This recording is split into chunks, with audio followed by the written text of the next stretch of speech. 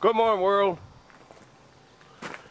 Well, I put up a video last night of this little Honda and its little issue with the upper ball joint here. And of course, before the video got all the way loaded up, I'd already learned that comes as a unit. That ball joint's pressed in, and you can just replace that whole upper control arm.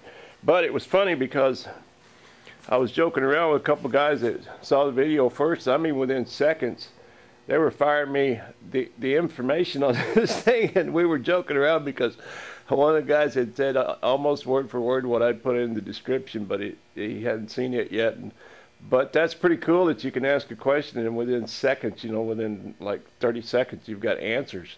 And that's a wonder of YouTube, I guess. But anyway, to the two guys there that were firing that info to me, I appreciate it. And yeah, we're gonna get this done, but I had to order that part, and it's not gonna be until next week. So I think the owner of this little car is gonna come and get it, and then maybe next weekend we can pop that guy in. But for now, I'm gonna get it down off the lift, and I need to get that thing on there.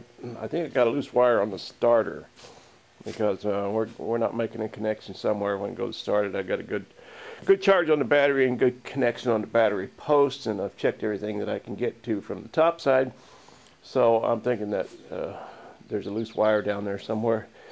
Anyway, I'm gonna see if I can somehow roll that onto the lift. I don't know, I kind of wrenched my back out helping those guys push these posts up. These things are not, they're not light. I mean, as a matter of fact, I bent the bucket, the framework, my front end loader on the tractor, picking these things up. So I'm gonna have to try to get it underneath something and raise it up and on the other side and straighten it back out. I think I can, but anyway, whatever it took to get it in here, it was worth it, because what a joy to have that thing up in the air where you could just the right height where you can work on it. So that's the plan. I'm going to get it down and maybe get this one in, but I don't know. I got a lot of yard work to do and clean up from yesterday.